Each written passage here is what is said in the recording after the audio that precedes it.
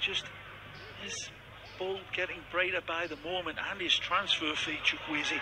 Excellent clip ball forward for Fornals in the area. He's in the back post for Cazorla! Gets his second, and Villareal are level. And that tying goal has been questioning Real Madrid all this second half, but not with that direct threat. And that gentleman goes Barry White disco. Beautiful football leading up. There's nothing capricious about it. There's nothing lucky about Luis Garcia's goal.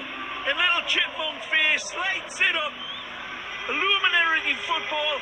Lovely ball over the top. Follows back at checks his run.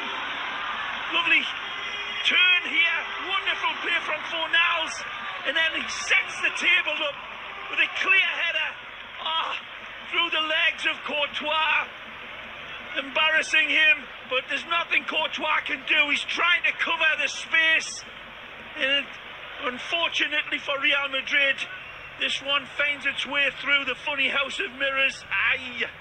One side says magic, the other one says that's bad luck. But